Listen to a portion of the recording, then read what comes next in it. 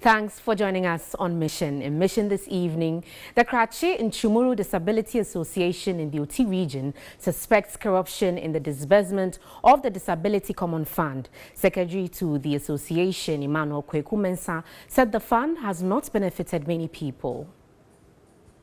Section 1, Act 455 of 1993 establishes the District Assembly's Common Fund and makes provision for 3% to be mandatorily be allotted to persons with disability.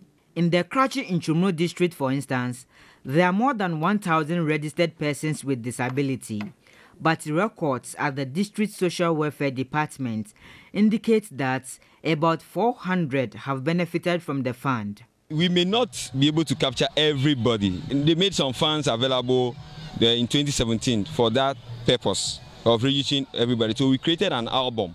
The album is to know the type of disability that we have. The Area Disability Association is worried about this development.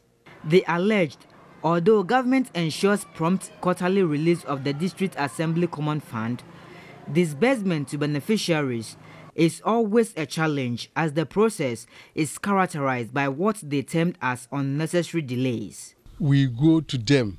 When we go, we are given excuses. The Auditor General has recommended all funds sitting in account of PWDs should be disbursed before the start of a new year. But this was not the case of the Nchumuru District Assembly. Last year, for instance, information available indicates that only 1/4 was disbursed to beneficiaries, with the remaining quarters sitting in the PWD's bank accounts as at March this year. Secretary to the Nchumuru Disability Association, Emmanuel Kwekumensa, said persistent follow-ups to get the assembly to disburse the fund to fellow beneficiaries have not been successful. He told the mission team he suspects corruption on the part of some stakeholders in charge of the disbursement.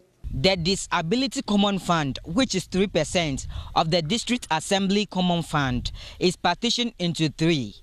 10% goes into the discharge of administrative duties. 10% also caters for the educational and health needs of PWDs, while 80% is disbursed to beneficiaries. And this is where the association suspects corruption. If you go to market and buy a combi, maybe 5,000, and then you give it to a procurement officer and they say some other things, even some of the items are not there, 7,000, it doesn't speak well. So what the aim of the government is to make sure that the right things are done. And if this goes on, I don't think it will defeat the aim of the government. So you suspect corruption? Yes. He again accused the assembly of patronizing inferior goods for beneficiaries. And most of the times with the procurement, when they go to buy, some of the items are not in good use. So we machines, about 2 or 3 of them are still there.